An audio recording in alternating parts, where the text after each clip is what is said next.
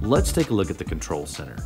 If you swipe down from the upper right-hand corner, you'll see that it brings up a couple of different features and functionalities.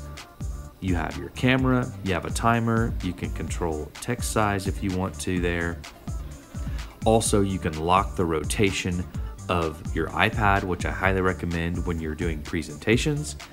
You can also stop notifications by hitting the little moon there.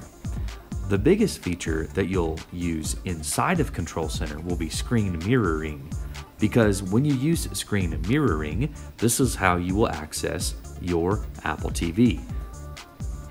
What if there are some features in the Control Center that you don't see, but you'd like to have access to? Well, let's go to Settings and Customize. So inside Settings, you'll see under the General tab, if I hit Control Center, and then right here you'll see Customize Controls.